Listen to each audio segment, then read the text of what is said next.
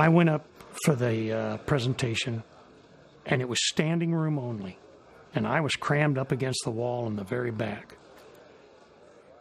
And when John gave that presentation, I felt like he was speaking for all of us. We could come back to this country and we could be quiet. We could hold our silence. We could not tell what went on in Vietnam. But we feel because of what threatens this country, we have to speak out.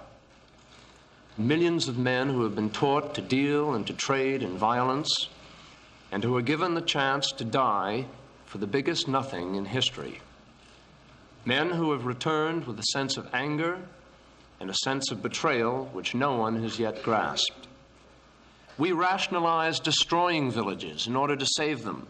We saw America lose her sense of morality as she accepted very coolly a My Lai and refused to give up the image of American soldiers that hand out chocolate bars and chewing gum.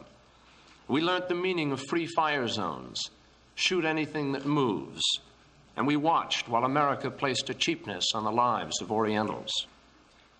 We watched the United States' falsification of body counts. In fact, the glorification of body counts.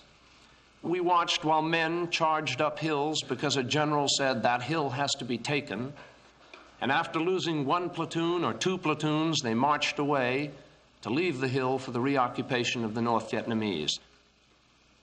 And we are asking Americans to think about that.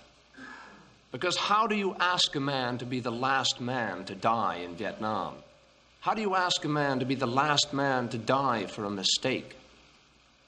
And so when 30 years from now our brothers go down the street without a leg, without an arm or a face, and small boys ask why, we will be able to say Vietnam, and not mean a filthy, obscene memory, but mean instead the place where America finally turned, and where soldiers like us helped it in the turning.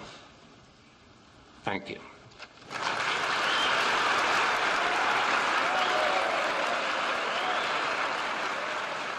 I thought, I have never heard